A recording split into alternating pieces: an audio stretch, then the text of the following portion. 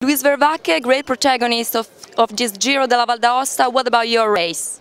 I started a good prologue for my power. I have not that much power for a short time trial, but I was satisfied with my place. And then the first stage was a really good stage. I had a good feeling. On the Pantaleon, I did an early attack, and then I just keep going, and I finished second. But yeah, that was a really good stage for me for the general classification. And then the second stage wasn't my best stage. On the first climb, Tikore, I was already in big problem. I lost of the group of favorites.